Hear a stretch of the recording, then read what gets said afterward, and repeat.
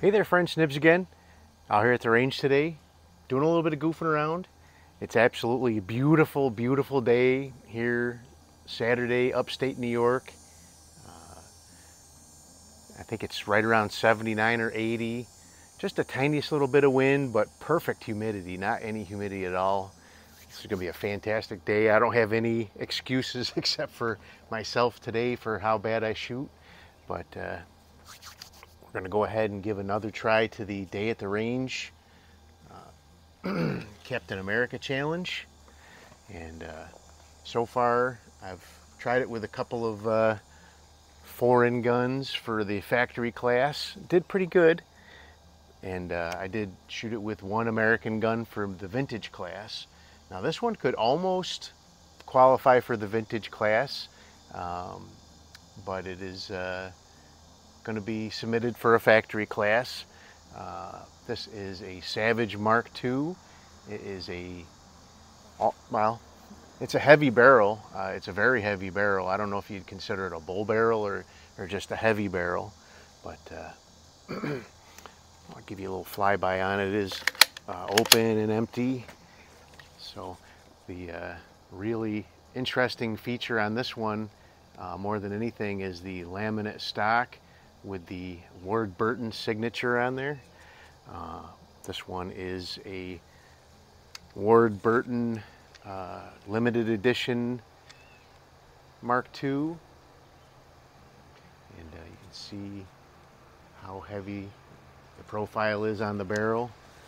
Very heavy duty. I do have another one, another Savage action like this. It's actually a model 900 TR. And that one actually is a little bit heavier on the barrel. So the barrel on this one actually starts right here, and it's got a step right there, and then it tapers. It doesn't taper, but it steps down a little bit right there, and then is smaller. The 900 TR that I have, actually, the barrel mates up with the receiver, and it's the same profile as the receiver all the way out to the end. So pretty massive barrel on that one. Unfortunately, that one is intended to be a target shooting gun for peep sights only. It does not have any provisioning for any other sights or scope mounting or anything like that. So, but this one is actually marked as a manufactured in Canada by Savage Arms Canada Incorporated, so, and imported by Savage Westfield, Massachusetts. So early on, mid 90s, from what I understand, Savage actually bought Lakefield Arms in Canada, and early guns. So Lakefield actually originally designed the Mark I and Mark II target rifles, and I have a couple of versions of that in my collection as well. I have a model 92C, which is exactly like this. It's actually just about the same exact gun as this, with the same profile barrel and everything. And then I have another one that's a 91T that actually has a bull barrel like that 900 TR that I have. So those are both Wakefields, but in around 95, if what I read is correct, the Savage bought Lakefield and then started importing those guns with their name on it and producing them as Savage Canada guns. And then, but shortly after that, they moved the production to the United States and started producing them here. So that helps me date this gun to right around a 1995, 96 type of time frame from what I can find. So, but we're going to go ahead and shoot. I did test it with several different ammos, and it actually shot a magnificent set of groups with this Aguila. This is Aguila rifle match competition. I do have some Aguila target competition as well. It did really well with those, and it was actually shooting good with just Aguila Super Extra as well. So, but I shot one shot with this, and it was just slightly to the right. I took 2 clicks to the left, and then I shot 4 shots into one ragged hole, probably less than a quarter of an inch, less than 3/8 of an inch, or yeah, 3/8 of an inch in diameter. So hopefully it won't disappoint and do pretty good on this. As long as I don't throw any flyers and I get around an 80, maybe a 5 or 2, get a little bit above an 80, I'll be really pretty happy with it. So,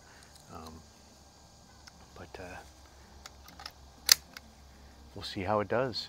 I have it topped off with a Texas Precision Optics scope.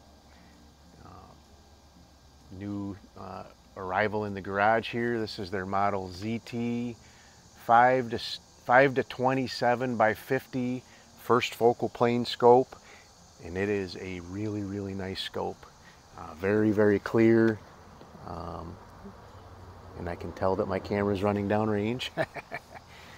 But let's go ahead and get started. Enough yakking. I already spent half the video just talking. So, this one has an Accu trigger.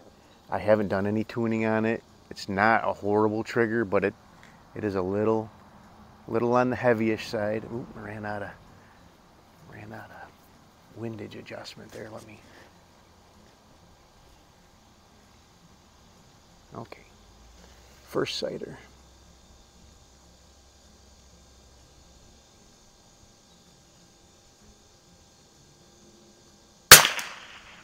Ooh, a little low. Hopefully that was just a cold bore. It's been 10, 15 minutes, 20 minutes since I've shot it last.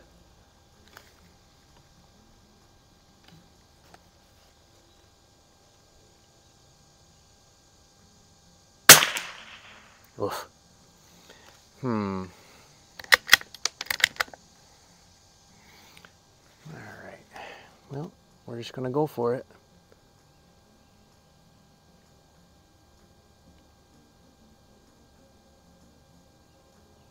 All right. That's a 4.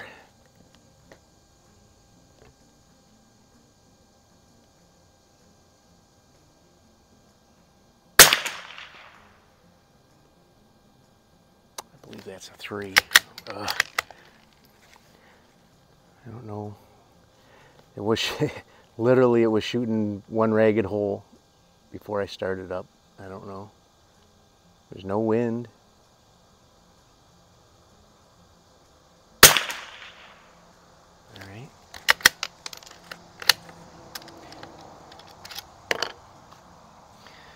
But it's the way things roll. Just I get things dialed in just like I like them, and then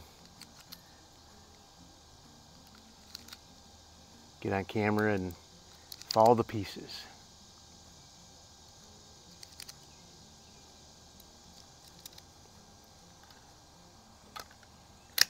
It really is a pretty stock.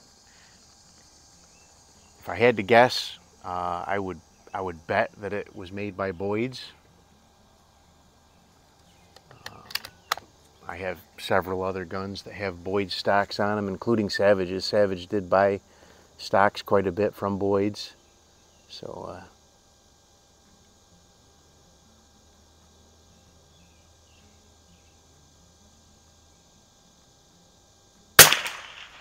alright. That's not bad. Down to the next row.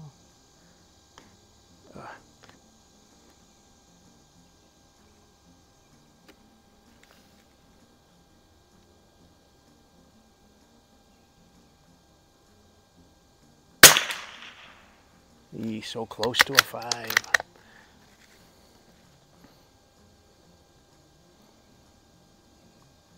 I think it might have just cooled down because I had shot a number of groups all in a row, and the last 2 groups that I shot with this ammo, the barrel was pretty warm, and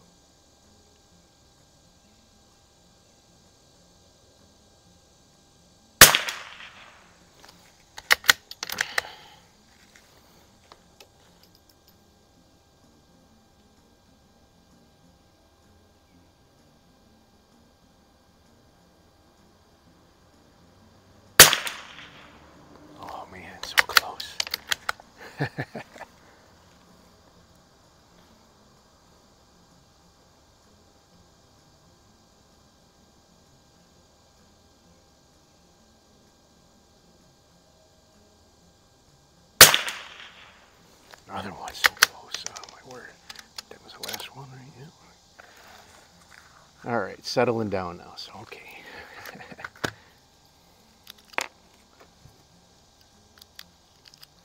Need to get a couple fives, at least one five to counteract that three that I think I got there.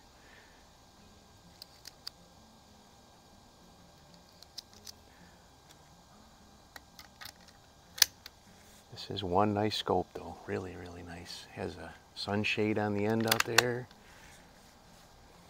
Don't really need it here. It would come in real handy at the other range that I go to, but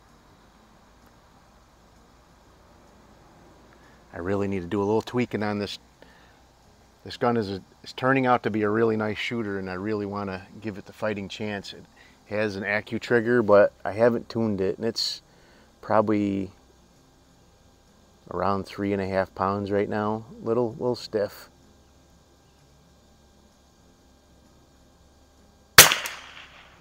Ooh, that one might be a 5. I believe that one's a 5. Might be hanging out in the white just a little bit though. Darn it.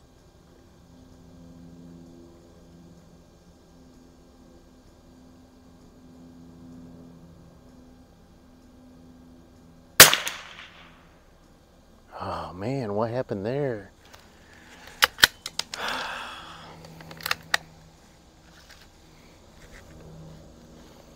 Oh well.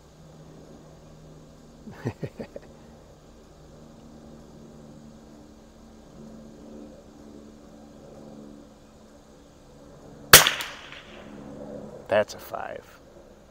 That's a 5 all day. So far it looks like I got maybe 2 5s and 2 3s. So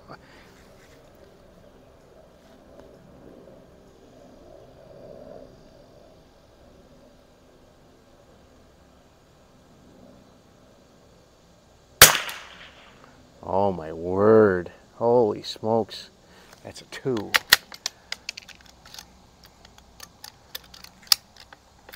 That was a perfect squeeze and everything. I don't know what happened there.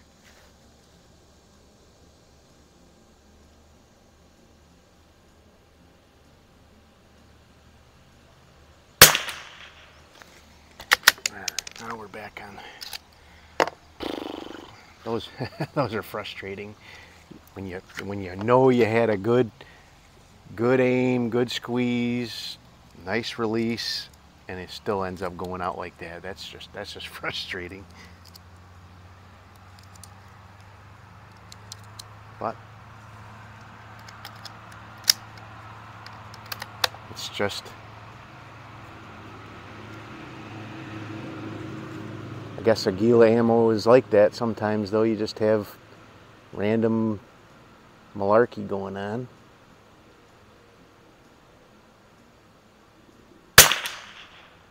Alright, another 4. I take 4s all day.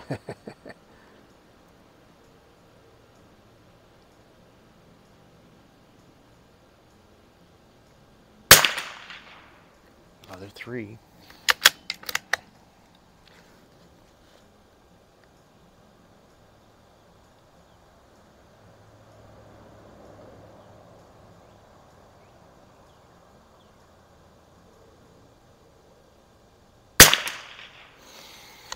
I didn't even try any like real expensive ammo in this gun because it was shooting that stuff like nobody's business. So I don't know. Maybe I'll have to try it again and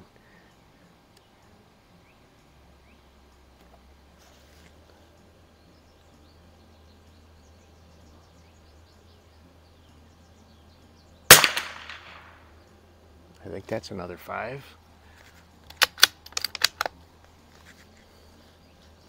Flashes of brilliance. Another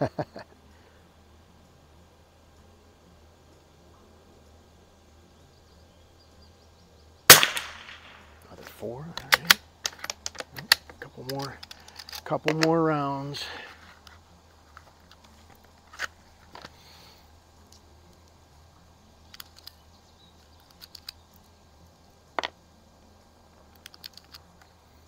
maybe I'll try this. I got some 10X now. Picked up a good bit of 10X, so not a ton, but enough to keep me busy for the summer.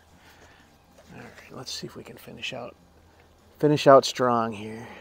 So let's see, I got 2 more, and then I'll shoot those last couple at the up at the ciders just to.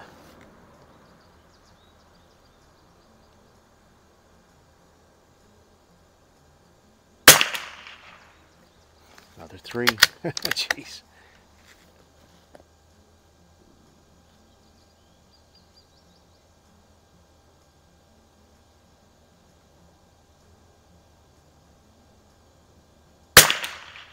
Another 4. All right, I'm gonna go to the scoring legend there. Shoot these last 3 for a group.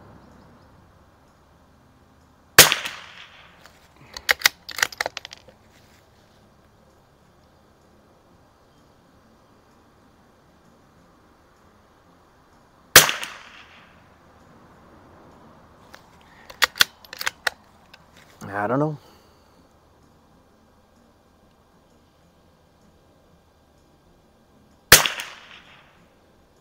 It's a 3.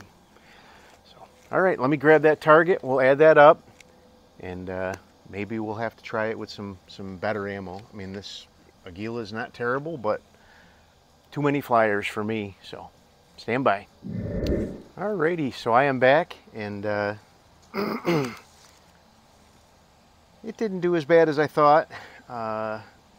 Still had some 3s though, unfortunately.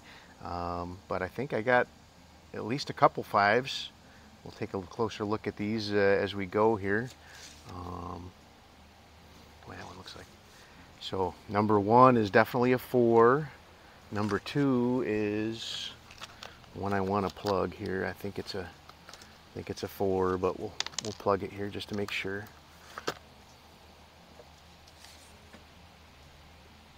Yeah, that one's definitely a 4. Number 3 is definitely a 5. Number 4 is a 4. Number 5 is a 5. That's nice. So number 6 did crack up into the 4 ring. That was one I thought was a 3. Number 7 is a 4. Number 8 is a 3. Number 9 is a 3. Number 10 is a 4. 11 is a 4. 12 is a 4. 13 is a 5. That's definitely a 5. 14 is a 4. 15 is a 3. 16 is a 4. 17 is a 4. 18 is a 2. I wiped out all 3 of my 5s. 19 is a 4. 20 is a 4. So we've got 1, 2, 3, 4, 5, 6, 7, 8, 9, 10, 11, 12, 13, 14, 15, 16, 17, 20, 21, 22 off. So 22 off is going to be a 78. That's not terrible. Not terrible for the factory class. I think I can do better.